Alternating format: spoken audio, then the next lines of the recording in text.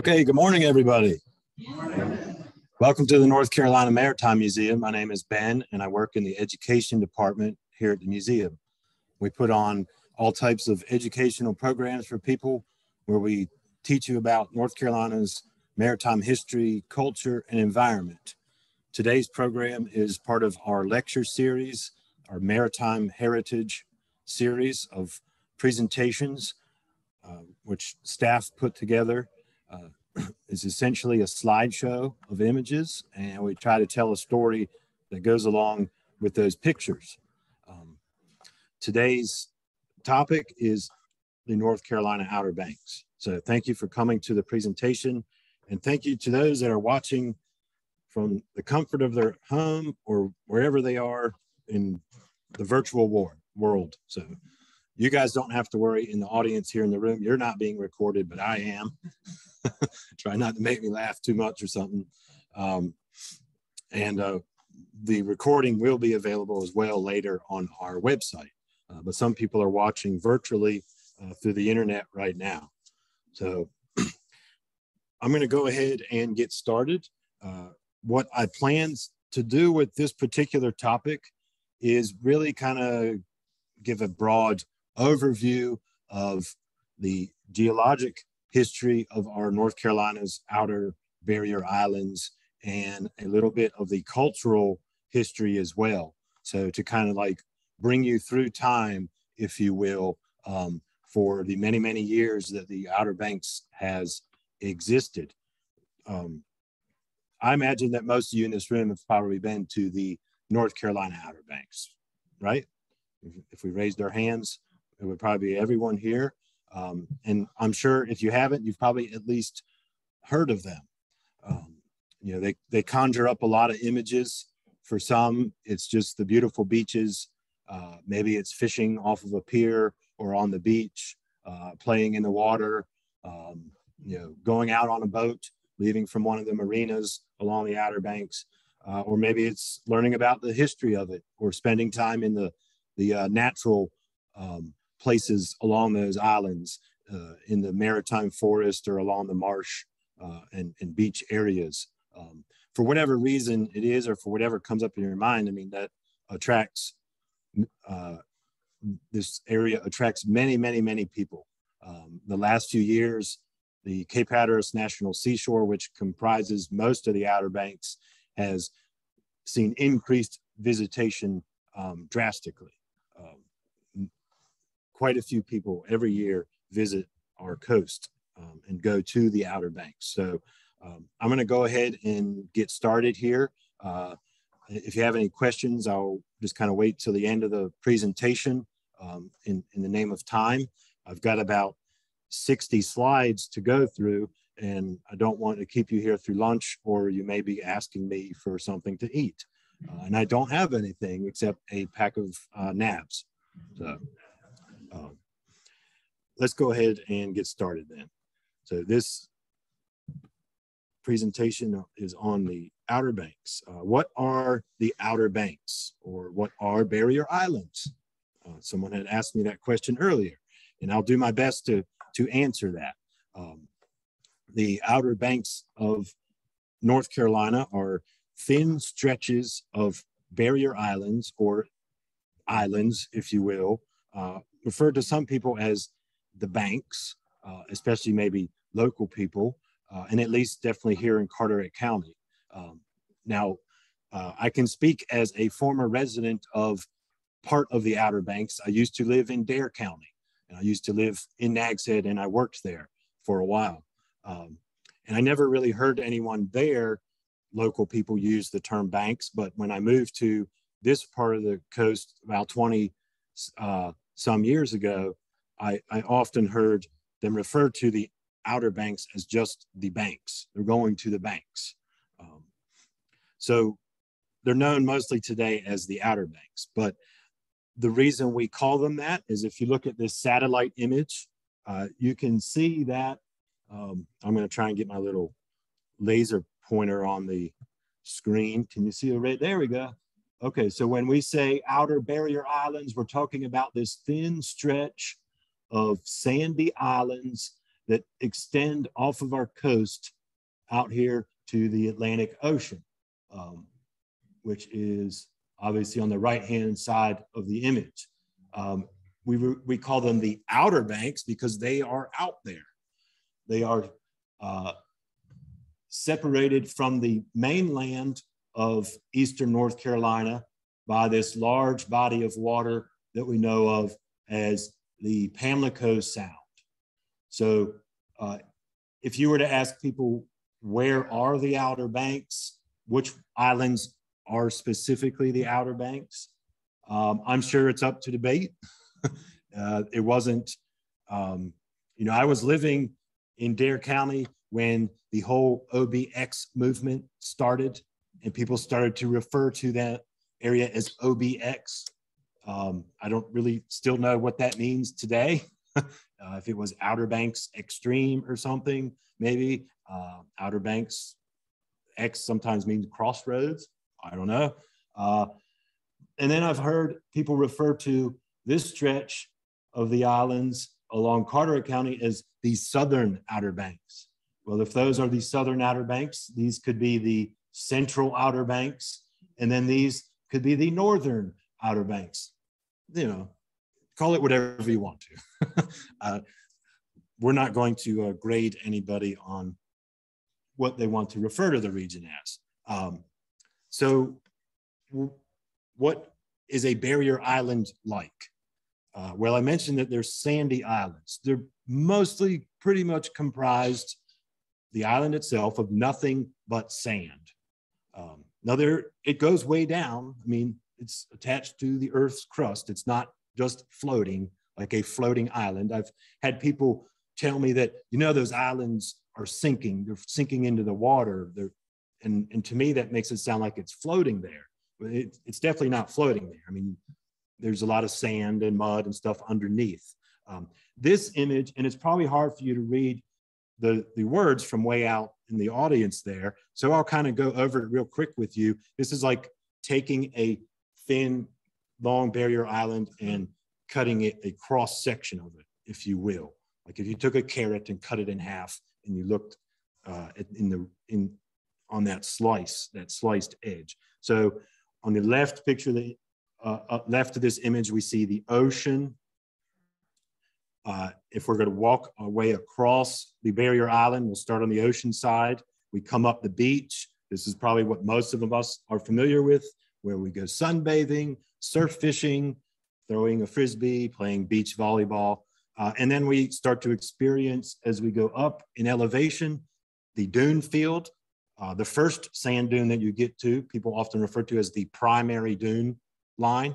It's the first dune line you get to as you're coming out of the water.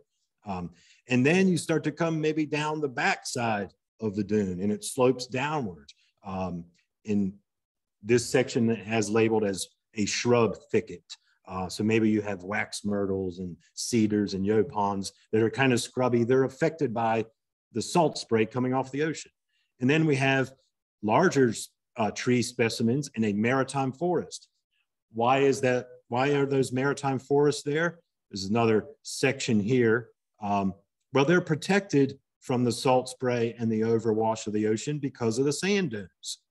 So a lot of early inhabitants and settlers that lived along the Outer Banks resided in the maritime forests. It was safer. It was protected. In some areas, as depicted here, you may have a freshwater marsh or swamp in the dune swales, the areas where the sand dunes have dipped down lower and fresh water has collected in a pond. You may have that. As you continue to walk, you get now to the back side of the island, or the leeward side of the island, the side opposite of the ocean, and you experience more water in the form of the brackish estuarine waters of the Sound. And that's what this stretch is referring to here. It says Sound, and you might have salt marsh grasses along the shoreline. And as you go down into the water, you'll have eel grasses. You might have oyster beds, and that's what it says in there, sand and mud flats, seagrass beds. And then you walk across the Sound, And in some places you can almost do that. It's so shallow. You get to the mainland where you have more of the forest areas. So it's just kind of a generic look at a barrier island. How did the Outer Banks form? Why does he have a picture of the mountains up here? That's the reason why we have a nice sandy coastline. You know, they say that these mountains, the Appalachian Mountains, the Blue Ridge Mountains in North Carolina were as big as the Rocky Mountains at one point, with peaks of 14,000 feet. You think about a mountain forming, and we see mountains form today when volcanoes, seamounts erupt and volcanoes come up and they add land. Well, when these mountains formed, it wasn't volcanoes, it was plates colliding. You didn't know you were going to get a little geological history here. I'm not going to test anybody on this. So, everyone looks concerned, but please, there will not be a test. As these mountains form, as soon as the mountains form, and mountains form this way all over the world, all over our planet. Sometimes plates collide and things shift. We're talking, it's hard for us to fathom because these things happen over millions of years, literally. So the minute they form, though, they start eroding because of the weather, because of the rain. The sediment and the rocks and things that make up the mountain erode every day. Every time there's a rainstorm, comes off the mountain, goes in the creeks, the streams, the rivers, and it empties out onto our coast. So the finer sandy particles made it out to the coast over time.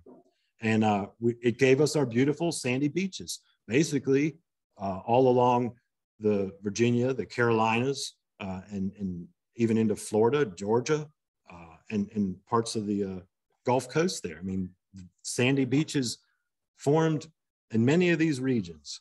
In some places you see erosion, like on the West Coast, you see erosion happen right from the mountain into the ocean, where the erosion takes place and you have cliff sides and mountain sides dropping right into the ocean.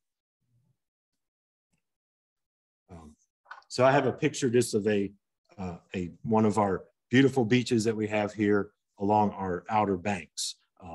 All types of sediments were deposited along the coastline as the Blue Ridge Mountains made their way to the ocean, made their way to the shore.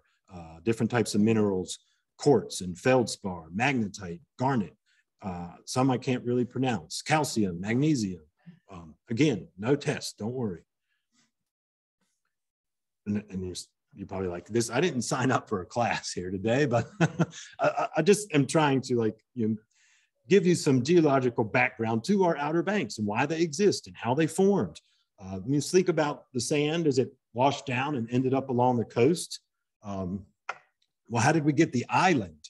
The sand is now there on the coast, but how did the island come about? We see on the picture on the left, we see the beach ridge or the sand dunes that have stuck up here by the ocean. But there's the ocean, it's only on one side. So a lot of geologists believe that as the periods of the ice ages changed on our planet, water levels came up and went down. So at one period, they came up and over the barrier islands and maybe covered them, and they existed, they came over the sand dunes, and they existed nothing more as just sandbars. We still have sandbars today. You may experience them when you swim out to one and you go through the trough right in this, right along the beach. It's deep, and then it gets shallow again. You're on a sandbar. So some geologists believe that our barrier islands started as sandbars when sea level was higher and the sand dunes were submerged. Well, then sea level dropped a little bit. Water went back to the polar caps as things cooled off. We had a cooling and warming period. And we saw the middle picture there, where it left some of the water behind the sand dunes, forming the sounds maybe. Yeah, these are all theories on how they came about.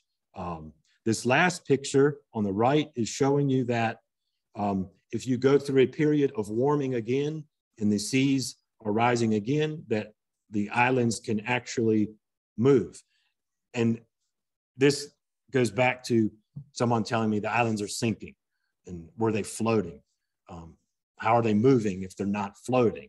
well, they're not moving like this. They're actually moving over itself like this. The sand is pushed over the island and it essentially moves back. And then dunes build up and it sits there for a while. And you might have another storm and it will push those dunes back as the water may rise some. So this is a picture of a nearby barrier island, maybe on the southern Outer Banks, if you will. This is Shackelford Banks. In the picture, we're looking to kind of the east, maybe a little bit east-southeast. My laser pointer is on Cape Lookout Point. So this whole stretch here is Shackelford Banks. So if we go over real quick, there's the ocean, there's the sandy beach, here are the dunes, here's the maritime forest. We might even see some little freshwater pond areas. And then we get to the back side of the island where we see the sound. And this particular body of water is known as back sound. I always like to, I don't know if you remember that little song when you're learning about the bones in your body and say, you know, your shin bone's connected to your knee bone's connected to your hip bone or whatever. You go all the way through. I like to play that game with North Carolina sounds because the back sound's connected to the core sound, which is connected to the Pamlico sound, which is connected to the Croatan, and the Roanoke sound is connected to the Albemarle sound, which is connected to the Currituck sound. We can go the whole way up the coastline.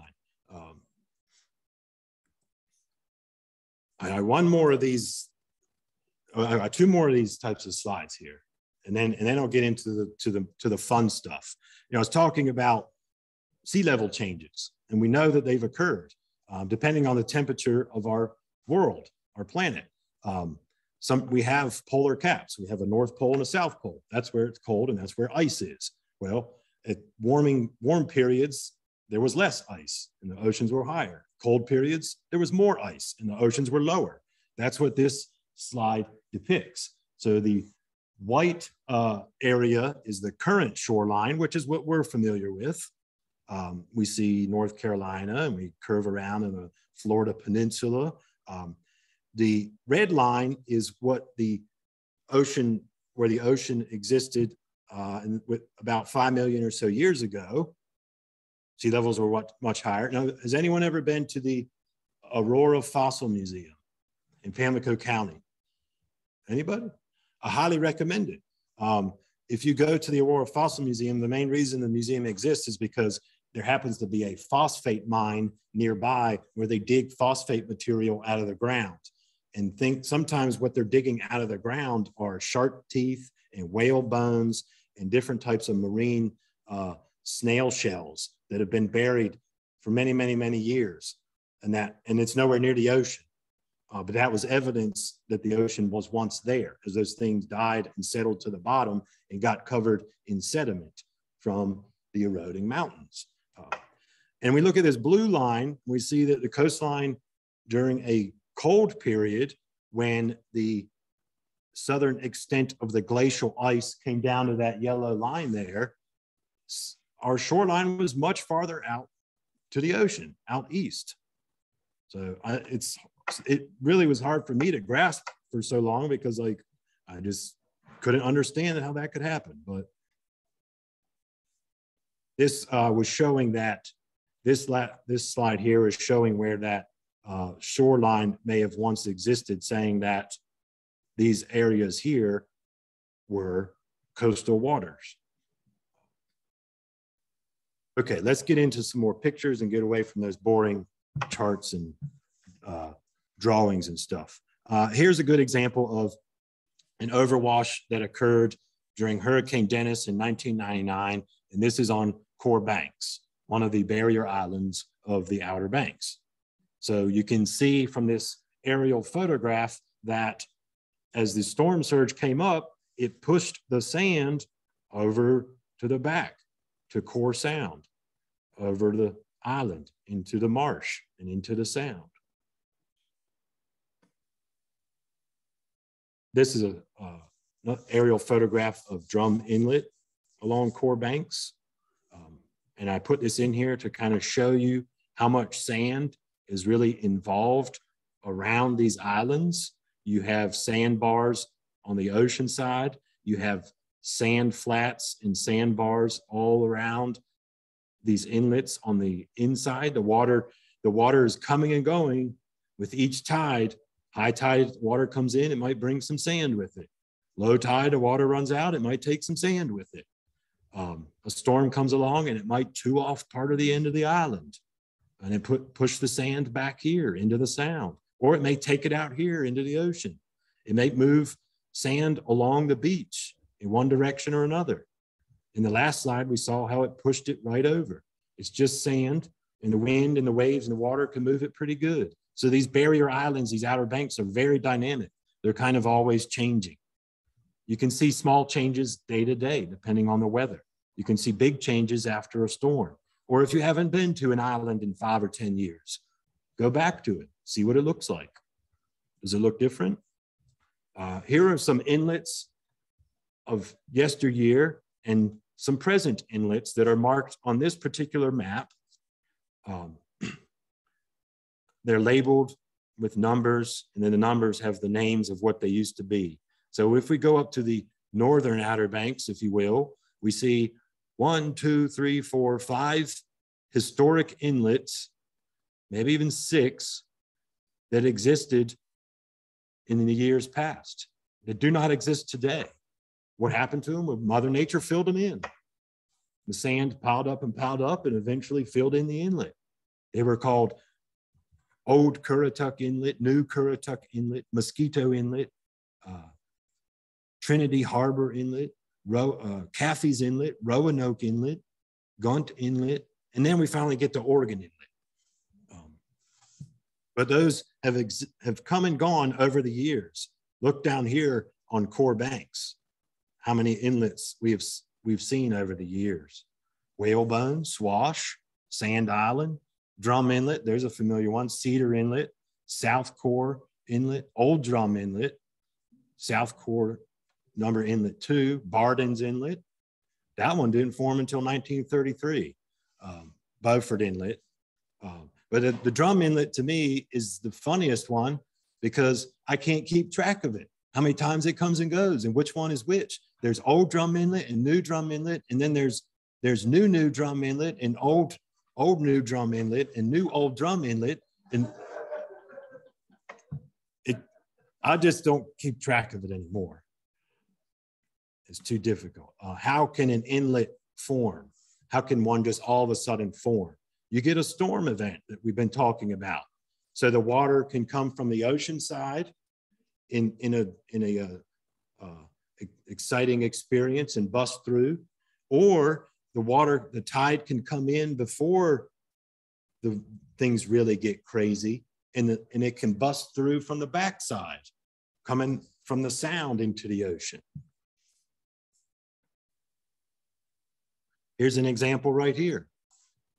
This is up on Hatteras Island. This village here in the back is Hatteras Village. This was in Hurricane Isabel in 2003, and the storm cut right through on the north side of Hatteras Village and separated it from the rest of the island. This is where Highway 12 would be. In this picture, it's covered with sand. How did the people of Hatteras get back and forth after this? Well, they had to rely on an emergency ferry operation. They had a ferry terminal, luckily. It takes people to Ocracoke. But in this situation, I think they were now taking people from Hatteras Village to maybe Mans Harbor, but definitely also Swan Quarter. And what happened to this inlet? Well, they bulldozed it and got dump trucks and filled it back in and repaved Highway 12. It's just sand. It's pretty easy to manipulate. There's a reason why my parents built me a sandbox when I was little. It was easy for little Ben to manipulate the sand and build things and dig holes and fill them in. But we do that today with the big sandbox, the barrier islands. Sometimes we blow it up with dynamite. Here's a picture of they were reopening Drum Inlet. 26 tons of explosives in 1971. I wasn't born, so I don't remember it. I didn't live here anyway when I was born. Does anyone else remember this? Is anyone from Carteret County? Did you hear the dynamite explosion in 1971 on December 23rd? Maybe you did. So at one point when Drum Inlet had filled in, I think the push was that the commercial fishing vessels needed to get out to the ocean so they could go catch seafood. Well, someone had the idea, let's open the inlet back up. This is what that picture is. Somebody shared this with me about 7 or 8 years ago. I just couldn't believe it. But there's a photograph, and there was a news article, and there was, I believe it didn't completely do the job. So afterwards, they actually started dredging, sucking up sand and water, and finishing the reopening of Drum Inlet. I talked about these inlets and how they change quite a bit. This is a good demonstration here because this is the western end of Shackelford Banks. This would be Beaufort Inlet. And on the left of the image, you can actually see Fort Macon, the historic brick structure out there on the east end of both banks. And what's interesting to note is that you can also see one of the rock jetties that's placed out there, which is an attempt to stop the movement of sand. The other fixes of an eroding beach are to dredge the sand from somewhere and dump it on the beach. They do that quite often at Fort Macon. They don't want to lose the historic structure there. There were 2 other forts at that point, well before Fort Macon, Fort Dobbs and Fort Hampton. And one was destroyed by a hurricane and the other one fell in an inlet, into Beaufort Inlet. But if we look at Shackelford Banks, well, there's no historic fort over here, so nobody's really worried about the end of the island eroding away. And we see the changes that have occurred. But what's interesting to note is this red line is 2016. So that's kind of the most recent one. And it's probably even gone back a little bit further. This red and white candy cane looking line is 1946. So from 1946 all the way to 1998, the island actually grew. And then from 1998 back to 2016, it shrunk again. So it's very dynamic. It's changing quite a bit. Now there is actually an old jetty on Shackelford Banks that is currently exposed, if you have not seen it. On the ocean side, I'm not talking about the little one back here by the dock on the sound side or by the tidal pond there. I'm talking about the one on the ocean side. And it was probably built in the 40s, but maybe even earlier. There may have been an earlier version of it. Okay, so I'm going to start to kind of focus more on the cultural, the human aspect of this particular program. I think I covered the barrier islands pretty good. We got a good understanding of what they are. People have lived on those barrier islands and have foraged for food and hunted on those barrier islands and harvested seafood from around those islands as well. So these are just some place names that may come up in the next few slides. There's Cape Hatteras, Hatteras Island, we talked about that. Here's Pamlico Sound, and I have in parentheses, it says Verrazano's Sea, Core Banks, Cape Lookout, Shackelford Banks, here we are in Beaufort down here. So you guys are probably familiar with this stuff. So, okay, what's Verrazano's Sea? There's Verrazano right there.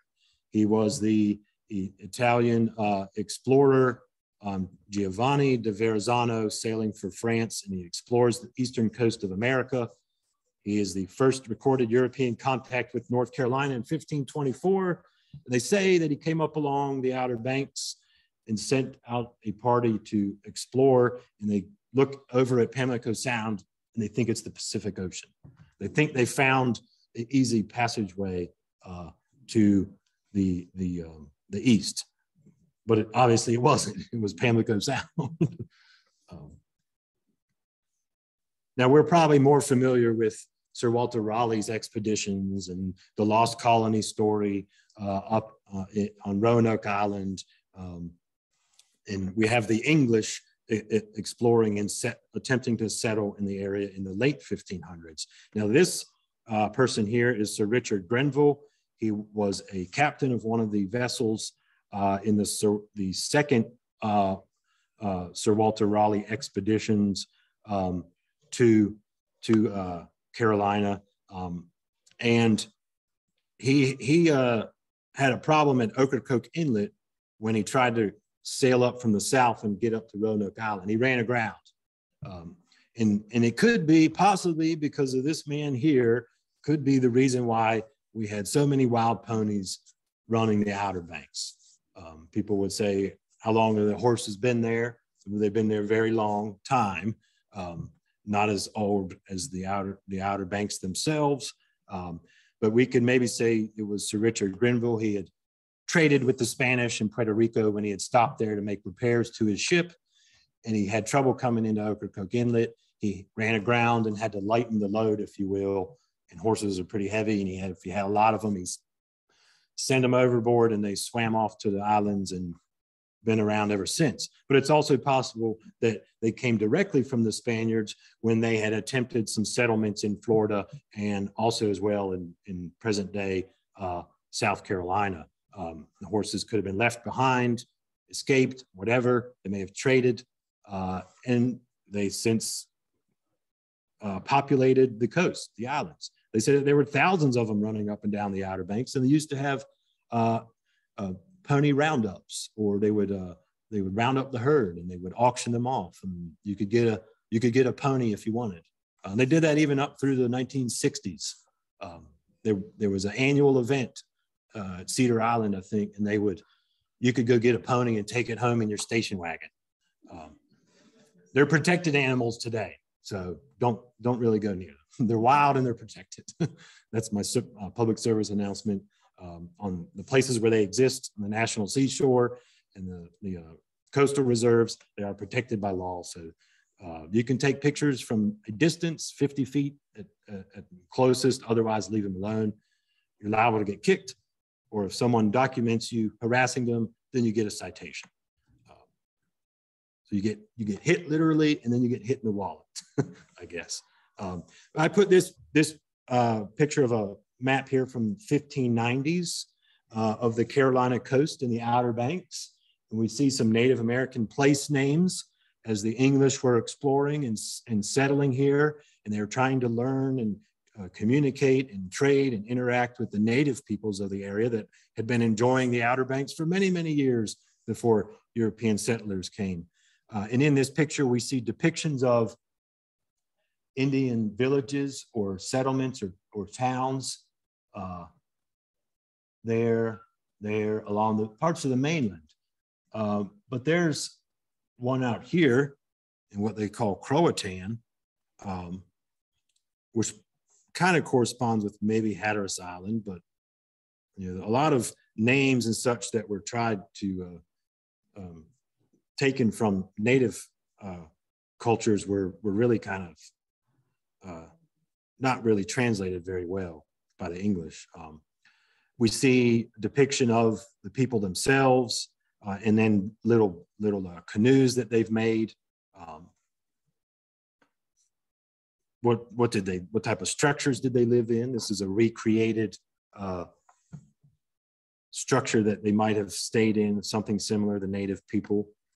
Here, close up on what they look like. The drawing was by John White. He was on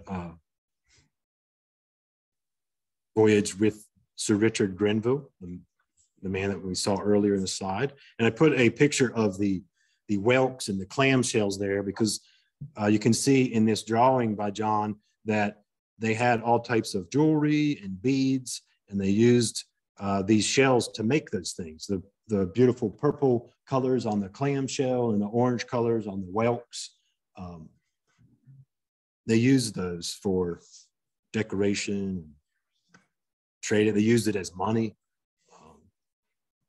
And then I zoomed in on another chart here to kind of give you a better close-up of the house structures in the village.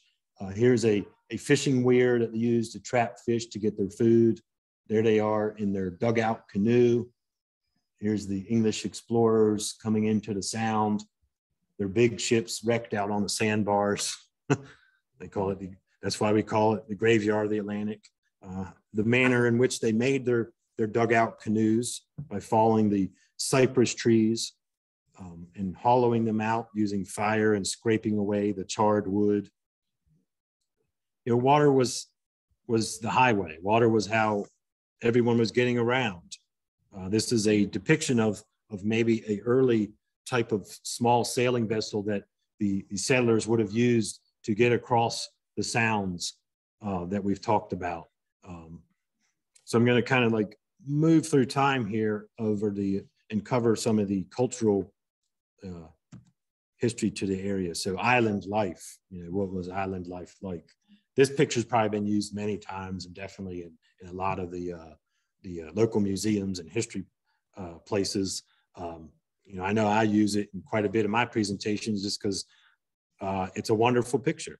I'm really glad that somebody took it. This picture is of Mr. Divine Guthrie, born on Shackelford Banks, one of the barrier islands, and he was a boat builder. Here he is with one of the craft that he made.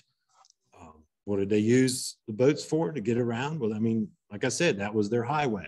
That's how they got from point A to point B. That's how everybody got around. Trying to traverse the land of Eastern North Carolina back then was pretty difficult. Many swamps, many rivers, many wetlands. You couldn't really do it that good. It was easier to just go by boat. Maybe they were using their boat to go harpoon a whale. This is an engraving that was done in the 1890s of the whale fishing that took place on Shackelford Banks. There's the whale crew in the upper right of the image, rowing after a whale. Now, whaling in North Carolina was something that did happen. They didn't really take a lot of whales. They actually targeted bottlenose dolphin more than they did whales and harvested many more dolphin. But a similar style watercraft was eventually and later used by some of these fellas, the U.S. Life Saving Service, the predecessor to the Coast Guard. They performed shore-based rescues. The whalers were doing shore-based whaling. Well, these guys were doing shore-based rescues of shipwreck victims. This is the station that was at Kill Devil Hills. It was built in 1878. Can you read at the bottom and notice who took the picture? You might recognize that name. This was just my attempt at showing you what it might have been like for those surfmen of the U.S. Life Saving Service to launch their boat off the beach and row out to a shipwreck and save people. Thousands of shipwrecks along our Outer Banks. And here's a picture of Wilbur and probably his brother Orville and maybe one of their friends, or one of those lifesavers. The picture of the lifesaver that he took, those guys sometimes helped him. They might have been bored and said, we'll help you pull your glider back up the dune, or we'll help you fix this or that. You know, they lived in the community there, and they got to know a lot of the locals and the people that were, why did they come here anyway? This is them testing their glider. That's not the motorized, the engine on that one. But why did they come to the Outer Banks? Well, because of the dunes and because of the wind. This is Jockey's Ridge, the tallest active sand dune on the East Coast.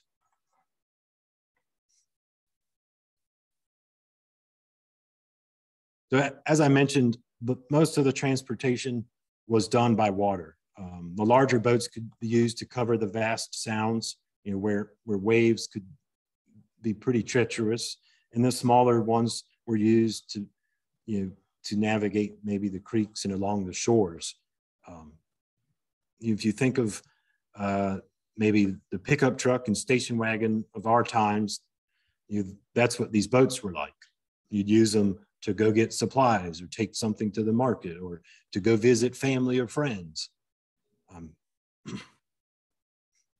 You'd use it to go do your fishing.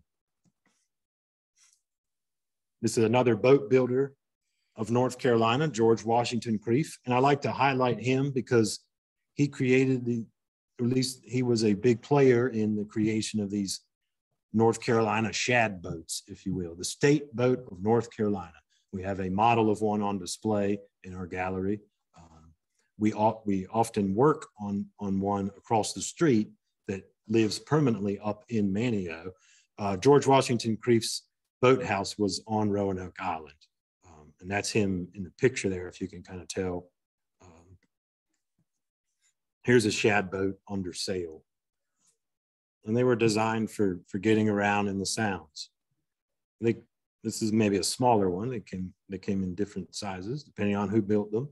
He wasn't the only one building them. But the boats were used for all kinds of things. Here's a mail boat. That's how they got the mail around. And I think those are packages of mail on the top. So if you lived on the Outer Banks and you wanted to have mail, well, the mail, you wanted to send a letter somewhere, how did it get off the island? Well, the mail boat came. And there were many different ones. This one is the mail boat Jane Crabtree. And they ran between Cedar Island and Ocracoke and Hatteras and Roanoke Island. And sometimes they carried people too. If you wanted to get off of the island, you could get a ride on the mail boat. People learned about these barrier islands, people of the mainland and points farther west pretty early on, and realized that they were a great place to go to in the summertime to get away from the heat and the humidity and the mosquitoes and bugs and such maybe of where they were. So they would go out and make their way out to the Outer Banks. This is a little bit later photo, but 1915, everyone's unloading at the dock and they're getting ready to go to Nag's Head. And maybe they were going to stay in the Arlington Hotel. This is a postcard from 1905. And they could enjoy the sea breezes and take a dip in the ocean. Most of the people that had been living there for years and generations, they got to enjoy those things quite often, but to them, it wasn't a vacation. They lived and survived there. It was more of a sustenance type lifestyle. It was a hardy lifestyle. You had to be tough to survive those storms and those winters and those winds. So in the summertime, when things were maybe a little more pleasant, people would come and stay and visit. What did they do? Well, they'd go out fishing. Here they are, drum fishing in the surf in Nag's Head. A postcard from the 50s of a day's catch on Ocracoke Island. All the big channel bass or the redfish out hanging up there after a day of fishing. Well, how did they get to Ocracoke? Well, they might have taken something like this. First, they had to get across Oregon Inlet. This is one of the early ferry operations to get across Oregon Inlet. I don't know how old this postcard is, but the vehicles in the picture look pretty old to me. They could only really fit a few on there at a time. And then when you got to the island, this is really what the roads were like. And this was probably the easiest way to get around for many years. If you weren't going to sail and you wanted to go up the island, you might have had one of your banker ponies that you domesticated and had a few of, and it pulled your cart along the path. Here's another postcard from Ocracoke Island, a typical street. It's just nothing but sand. A typical early road on Hatteras Island. And this image is in the North Carolina State Archives. It didn't have much detail to it, but I think it might be along the stretch there at Pea Island where there was an old bridge to get over what was called New Inlet, an inlet that was open for a period, but then closed, and then recently kind of reopened nearby, and then they built a bridge over, but then it filled back in. But anyway, this was an earlier bridge, and I had heard a story about the bus almost going through this bridge at one point, but I don't know if it's true. I used to lead kayak trips under the remnants of that bridge there at Pea Island. Here's a picture of the bus of Hatteras, 1940s. So sometimes it was easy just to drive down the beach at low tide, and you might encounter in that top left picture, that's a shipwreck, the remains of a ship on the beach, and they were scattered up and down the island. Or you might be easier to ride along the backside of the island. In this bottom picture, you can see some of the buildings in the villages there, and then what's left of an older vehicle. It was just easier to leave it where it was than to get it off the island, I suppose. Or maybe they're going to fix that one up someday. I doubt it. But the people that had lived in these areas for generations, they They had what they needed to survive. They had schools, they had churches. This is on Ocracoke. Here's the post office out at Portsmouth Island.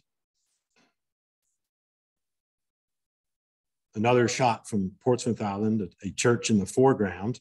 And then we see one of the residents hanging their laundry out to dry. So life was like it was in many places. It was just harder to get to. And they relied a lot on what they had around them as far as harvesting from the sea. But it didn't mean that they were isolated. It didn't mean that they didn't know anything. You know, there were a lot of sea captains along these villages that traveled many, many miles away and then experienced many, many different things that you wouldn't think they did. They went to the large cities of the eastern seaboard and they sailed the Atlantic and they went back home because that's where their family was. So tourism starts to take over at some point. We start to see a change in the economies of the Outer Banks. Now, my colleague, David Bennett, he does several lectures that have been recorded and put on our website where he really dives into some of the tourism of the Outer Banks area in Carteret County. So, I mean, I'm just kind of, like I said, giving an overview here to show you these changes through time. Taking a dip in the Atlantic, Nag's Head and Kitty Hawk, a 1950s postcard. Here's a later hotel. Eventually a bridge would be built to Hatteras Island, 1963. So really wasn't that long ago that they had finally built a bridge. We're looking southeastward at the north end of the island, or what some people call P Island. So that opened up opportunities for people to go down there and try their luck at catching the big one. As time went on, you know, the boats got faster, the fish got bigger, they went offshore. This is down in Hatteras, the charter fleet down there. So, I mean, we would eventually, in some of these areas, see something like this. I had a postcard of the motel with a swimming pool, but now houses are built and they all have their own swimming pool. I was confused by that as a young boy when I would vacation myself on the Outer Banks and thought, why did we need swimming pools when the ocean's right there? But some people don't like to swim in the ocean and sometimes it's dangerous. So I eventually realized that. But for every house to have a pool, it's pretty convenient, I guess, for folks that are on vacation. Yeah, but the islands are still changing. We can't stop that part. We can't stop some of this. This bridge is complete now. This is the jug handle bridge of Highway 12 that bypasses North Rodanthe, if you will, and comes off of part of P Island. This is just one of the early computer drawings of what the bridge would look like as it came into town, as it bypassed this stretch here of P Island Wildlife Refuge and part of Rodanthe Village. So that was interesting to see in itself, this process. And now I think about when I spent time there, and I went up and down Highway 12 many, many times, and to see these new bridges come in, you know, I mean, the Bonner Bridge needed replaced. It was old. You know, I mean, it's the same reason they're replacing the drawbridge here at Beaufort, and they're doing the one at Harker's Island. I mean, bridges, they wear out. They have a life expectancy. But, you know, these other ones that they were doing were not because there was no bridge before, but now there is. They did it because, you know, the changing island. This is an aerial photograph of that northern part of Rodanthe in 2012. Those are houses, beach houses, if you will, vacation homes. I don't think they were permanent residents, but look at those surf and the waves coming up. They came up under the houses at high tide. You can see off to the left where we've had overwash sand pushed across the island. These were paved cul-de-sacs here. But in this picture, this was after a hurricane. That's why they're covered in sand. They cleared Highway 12, but they did not clear this part yet. I have another picture of the same exact location, but 8 years later. Look at so some of those houses are gone. Where did they go? They cleared part of that cul-de-sac off there. But Highway 12 is still in the same location, but we're missing some of those houses. This last winter, there's been a few houses that fell in the ocean just south of the Rodanthe Pier. Some houses they're moving. If the lot is deep enough, they've picked some up and move it. If they can move a lighthouse, they can easily move a beach cottage. And they used to do it all the time.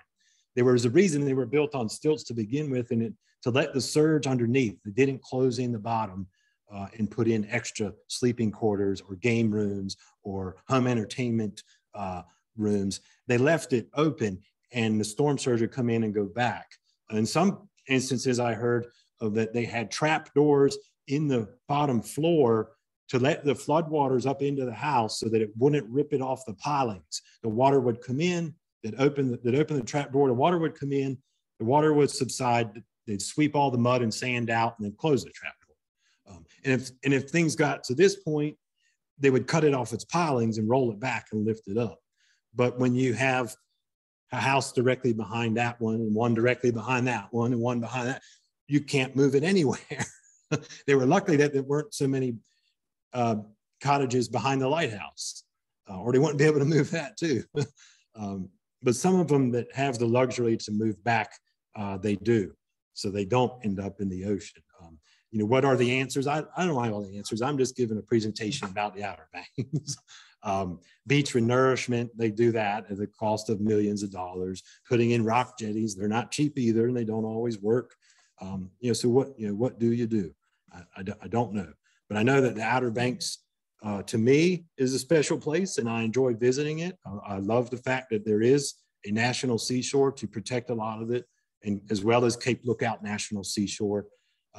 They come with their histories, of course, but I know that a lot of people enjoy them, and I imagine that you do too. If you like to get out and walk the beach and look for shells or go fishing or swimming, and just take in the scenery, the salty air, the same thing that they were doing in the early years of the tourism along our coast. So that wraps up the presentation for today on the Outer Barrier Islands, or the Outer Banks of North Carolina. I hope you enjoyed it. Maybe you learned something. Maybe you saw some pictures that you haven't before. Either way, there's each one of those topics that I covered. I could easily spend a semester talking about. But I promise there won't be any tests or anything. So thanks for coming to the presentation today. Our next upcoming lecture, I think, is not next week, but the week after. We've got one on maritime myths and legends. So, and it's on I think it's on a Monday. It was for our Halloween special lecture. So, but thanks for coming. Enjoy your visit to the museum today, and to Beaufort as well if you are from out of town. But please come back and visit again. Thank you.